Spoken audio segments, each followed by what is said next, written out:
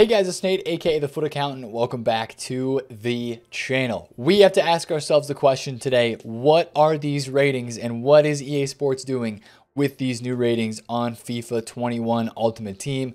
I want to take a look at some of the cards that we got yesterday, some of the confirmed ratings, maybe some of the unconfirmed, maybe speculative ratings as well, kind of put some knowledge in you guys' minds with that, and also just talk about why did EA do what they did with some of these ratings? Because a lot of cards got downgraded today. A lot of stats themselves, especially pace, was downgraded on so many different cards. So I want to talk about that, why EA did what they did, and maybe what they're kind of going for with some of these downgrades on statistics and some of the cards in the top 100.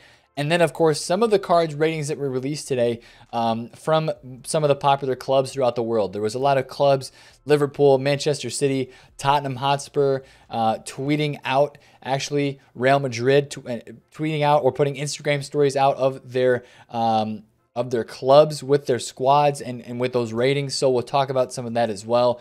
But again, today was the day, right? The ratings collective is what EA Sports is calling this. And by the way, just so we can start this off at the beginning, you can actually become a data reviewer for the ratings collective. There's a website. It's FIFARatingsCollective.ea.com. You can actually work for EA, register your interest, and be a part of this, all right? Maybe we need to get some guys from the YouTube community inside of EA Sports working on this stuff so that we have some sensible ratings, you know? Players like Gnabry and Sancho going down like 7 pace from the prior year, it just doesn't make sense, right? But I want to talk about why I think EA did what they did with some of this stuff today. Getting into the ratings database now, of course, confirmed and sent by EA Sports, we only have the top 100 players.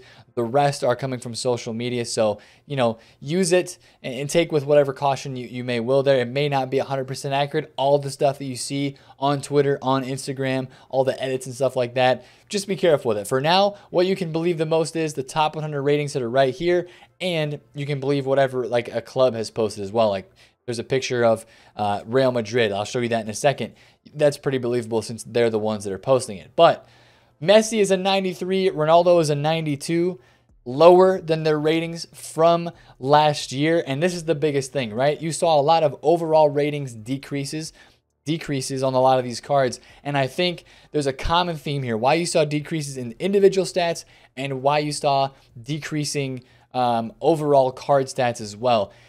We are heading into FIFA 21 that is going to be using a new dynamic method. According to EA Sports, there's going to be a new dynamic method that they're going to use to make moments items. Now, whatever that means, if it's team of the week, if it's promo cards coming up in the future, they're going to be upgrading individual in-game stats, not just the stats on the card, right? So let's say Harry Kane gets an inform, they might update and they might upgrade his passing, his long passing for a certain pass that he made during the game. We're not entirely sure how that's going to work out yet, but I think that's one of the reasons why EA made the ratings lower this year is because they're giving themselves room to make more and more promos and make more and more and different types of special cards where they haven't even before. And we even saw this last year, right? Some of the ratings last year were like, yo, it's a downgrade, right? And we keep having bigger downgrades every single FIFA. And it honestly, in my opinion, has to do with EA Sports knowing that they're going to run so many promos this year that they have to make the cards low rated enough so that they when they give them a boost, it's a decent boost and you realize it and it makes you want to go out and spend FIFA points or to spend coins to go get that card right away. And that's kind of what their whole plan is with doing this, right? Because they're making the players low enough so that they don't get to a too high of a rating too quickly. That EA puts out a lot of special cards for Sterling every year, or a lot of special cards for a Harry Kane or an Aubameyang, or maybe since they've decreased the stats on Gnabry and Sancho so much that they actually think that Sancho and Gnabry are going to get a lot of special cards this year, you know? That's kind of where I think EA is coming from with a lot of these downgrades and a lot of these stats that you're seeing that are just a lot lower than what they were in the past, right? Let's take a look at Pierre-Emerick Aubameyang, who is a very popular name that is being talked about right now. Obviously, he had a great season in the Premier League last year with Arsenal in terms of goals scored and just how he performed, and he got a downgrade. Literally feels like he got snubbed here from a card that he should have been able to have. 87 rated, 93 pace, 86 shot, 75 passing, 81 dribbling, 38 defense, 69 physical. So yeah, some of these cards still look pretty decent, but for starter cards and what we've had in the years past, a lot of cards are not as high rated as they once were. And that's making people be a little bit disappointed and frustrated with some of these ratings. Some people were calling to yesterday the worst ratings reveal that we've ever seen on FIFA Ultimate Team just because of some of these downgrades. And I understand where they're coming from, man. I really do understand where people are coming from with this. And I find it very interesting that EA has taken the approach where they're not just downgrading a few players. As a whole, the entire database, especially from the top tier meta, the top 100 cards, most of these guys it's like they just went like this and pushed down they just adjusted everything down with the EA stats for all of these cards. And that's just what they're going with this year, because I honestly think that just gives them more room to make more promotions, to make more money, because that's their business, right? That's what they're after. And it gives them more potential to not get players' ratings too high too quickly. Another thing that I also think they're doing with this is I think they're interested in trying to get away from the meta of pace. And a lot of the cards that you saw with pace downgrades are cards that are very meta, that have been very overpowered or just very pacey in the past. And I think one of the reasons why they are dropping down a lot of the pace, especially on a guy like Gnabry or like Sancho, is I think they're doing that because they're trying to bring the meta in, right? They're making cards have less pace so that maybe people aren't going to use those cards, and maybe they're trying to make the gameplay a certain way this year so that maybe your players like Immobile, which right now the popular thing to talk about on Twitter is the fact that Immobile has more pace than Gnabry and Jadon Sancho. So it's just crazy to think about. If actually I can find Immobile here in this list and show you. Immobile has 84 pace, man. 84 pace for this card as an 87 rated striker. It's crazy that he has 84 pace and that Sancho has 83 and Gnabry has 82. That's what a lot of people are looking at. But I think it's these two things together. EA wanting to make the meta less about pace and trying to hone that in. And of course, it seems like we're having another slow type of game this year on FIFA 21. It's going to be more of a slower play style. That's how the game is just going to play. It's going to be similar to FIFA 20. Maybe EA is just wanting to, kind of rein in what the meta really is, especially if headers are meta and some of this other stuff.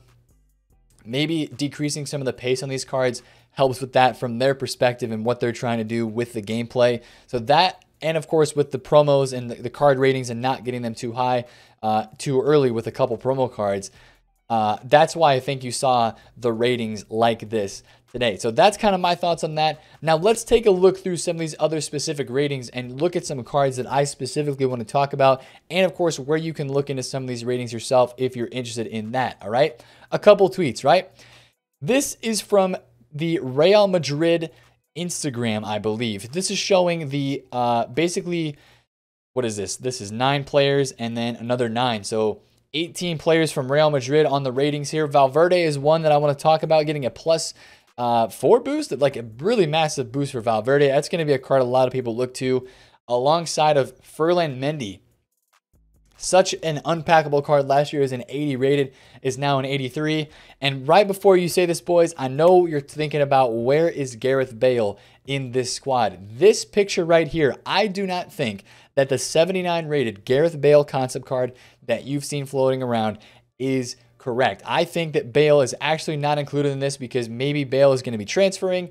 I've seen some stuff on Twitter that, Real Madrid is willing to pay 50% of his salary if he does get transferred. All right. I don't know if that's even real, but I think that's why you're not seeing Bale in the squad. If Bale is 79 rated, that would be like one of the most craziest downgrades ever for the type of player that Bale is. It would not make sense for him to be a 79 rated card because that would not sell packs from FIFA for EA Sports. And it's not a true representation of Bale's actual facilities on the pitch, right? So I don't think that Bale 79 card is right. But we did have some other cards today that were confirmed, and I want to talk about this. In the promo video, they showed Ziyech and Werner as ones to watch. We knew Werner was going to be an OTW, but now it's confirmed that Chelsea will have at least 2 ones to watches in FIFA 21 with Ziyech and with Timo Werner. So that's going to be cool. Hopefully they give Ziyech a weak foot a boost. Hopefully, if he's deserving of that, that'd be sick. But that's something to point out to you guys. And also, Ben Yedder is going to be an 84 rated card. Supposedly, this might be, again, a leak and it might not be true, but that is the word on the street right there. And then I want to run through some other downgrades and upgrades with you guys that are just, I think are going to actually impact the market a decent amount. Moussa Sissoko. Last year, I believe he was an 81 rated as a base card. Yes, 81 rated Sissoko last year. He was 76 the year before that in FIFA 19. This is going to make his card a lot more affordable this year. I don't think this card will be 40, 50,000 coins anymore. He might still be in the range of like 20,000 coins earlier on, but he's 79 rated, so he's going to get hit with supply very fast. And if he's not as meta as he was in FIFA 20, this guy is going to end up being very cheap. And I think his price is going to be a lot cheaper this year than he was last year. Still a usable card, though, for a starter team. As a center defensive mid, big body, 6'2", very physical, and can get it done, right? For a starter player, that's a solid center mid CDM for your club in FIFA. So that's still not a bad card. And Dombele as well, if you look through some of these new ratings, he's an 80 rated, so kind of the same on that card as well for some of the two popular cards from FIFA 20. I think this card is going to be a very popular one coming into the first week or two of FUT 21. Real Madrid links, right? Now, if we look back at this squad really fast. Oh, I just closed the tab. Frick me. Anyways, there's a lot of Real Madrid players that are still pretty decently usable. Real Madrid having a specific partnership with EA. Their ratings boost this year as a whole. Liverpool and Real Madrid players got very good boosts. They really did. Even it's crazy to think about that, but they did. This guy going to an 83, very usable center mid, box to box. I think his work rates last year were medium. If it's the same, still a decent center mid for the start of the game. I would expect him to be pretty expensive this year. Real Madrid links, of course, will help him out big time. Uruguayan links aren't the best, but he's Real Madrid. He's got a really good starter card. That's going to be a card we'll watch this year a lot.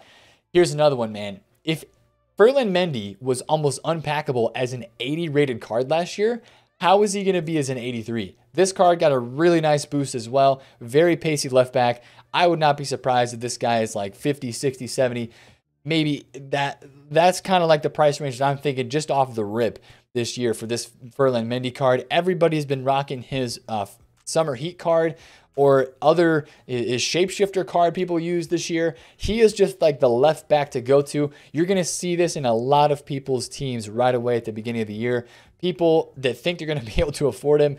I honestly wouldn't be surprised if this guy's 100K. If his pack weight doesn't change, this guy is going to be very, very expensive just because he is meta. People know he is meta. He's pacey, and that's going to be big in FIFA 21 because there's not a lot of pacey cards that are out there. So if you've got a pacey left back, that could be a big advantage for you in the way that you play the game. Here's another one. Big upgrade from last year over Joe Gomez. I actually sent a tweet out today about Joe Gomez. Last year, he was 80 rated, FIFA 20. He was an 80 rated card, and he was very hyped up as like a starter center back at the beginning of the game. He was like 4,000 to 6,000 coins and then dropped off hard when the full game got released. A lot of pack supply came in. That's not going to be the case this year with Joe Gomez. I would look to say he's going to be a very similar card to Davinson Sanchez last year as a center back in the Prem. Davinson Sanchez and his stats are very similar to this. So watch out for this card to be honestly 20, 30, 40, even 50,000 coins at some point during the earlier stage of this year. He's one of the best early on budget, I guess you could say, center backs in the Prem. A lot of people will be going for. Probably a pretty good card in game as well with good stats. And then, of course, you have Gnabry and then Sancho absolutely getting toasted in terms of what their ratings are this year in FUT. It just kind of sucks to see an 87 rated card with one stat as a 91 and then nothing else over 83. That happens a lot, right? And it's actually, if you look through some of these players in here this year, we always look at Thomas Muller, right? Thomas Muller is always somebody who has a high rated card, which, by the way, this guy didn't even get an upgrade after setting, what was it? The assist record in the Bundesliga. I don't even know what it was. He set a record this year and he doesn't get upgraded. But this is typical Thomas Muller's card fashion, man. He's an 86 rated card and has no individual statistic that is above 82. Like, how does that make sense, EA Sports? Like, this guy with his card stats right here, he should be at max an 83 or an 80, an 83 or an 82, honestly. with these stats put together. So I don't understand how Muller's still an 86. I think there was somebody else in here as well. It might have been David Silva. There was another card that actually got a big downgrade from the prior year. There was a high rated that had like almost 0 stats near their rating. Of course, Harry Kane's 88, dropped him down 2 pace. I'm not happy about that, but it is what it is. Hazard got a -3, big downgrade. And I want to show you one last thing, just to kind of talk about a lot of players in a lot of positions. Premier League left wings, there are so many of them this year, right? I was talking about Steven Bergwijn in my video a couple days ago. Think about all the left wings that we have now. We have Raheem Sterling. We have Sadio Mane. We don't have Leroy Sané anymore, but Heung-min Son is now a left mid this year. That's 3 left mids in the Prem that are 87 rated or above. We also have Felipe Anderson is going to be a left mid, I believe. So that's 4. But there's another one even here in the top 100 that I'm forgetting about right now. Who is it? Bergwijn is 5. Oh, Marcus Rashford, 85 rated left mid. There are 5 left mids in the Prem that are at least 83 rated or above. And there might be more if there's any other 83 or 84 rated left mids that I might be thinking about. And that's crazy. That is a lot of left mids in the Prem. Now, for right mids, we've only got Salah and we have Lucas Moura as an 83 rated right mid card. So that's kind of something that you can maybe look out for and think about and just kind of keep in mind is that right mids in the Prem might be pretty rare this year. There's the Lucas Moura. Maybe we'll get some other cards, but we'll see in terms of the rest of the database and stuff opening up. Now, there were some other cards that got big upgrades too, right? Now, if we look at the ratings, guys, think about our cover stars, right?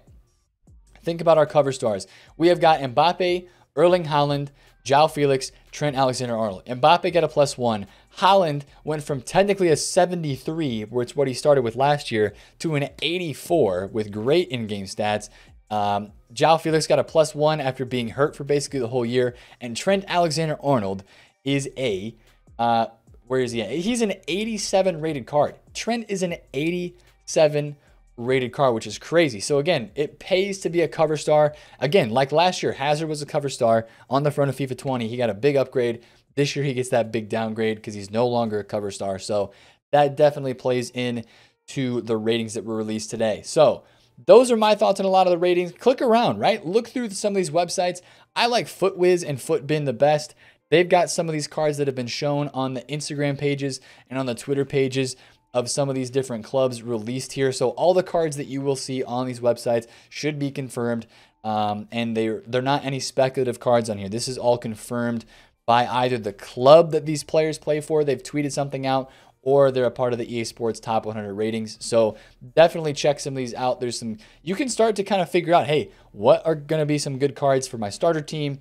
What guys are going to be expensive? What guys are just going to be SBC fodder and stuff kind of like that. Speaking of SBC fodder, I looked through this top 100 really fast, and I wanted to kind of give you guys a breakdown of the number of 85, 86, and 87, and 88 rated cards. I got it written down right here because this is important for SBC fodder as we go throughout this year on FIFA Ultimate Team. So, in FIFA 20, there were 38 85 rated cards. In FIFA 21, based on the database, there are 37, so pretty similar there.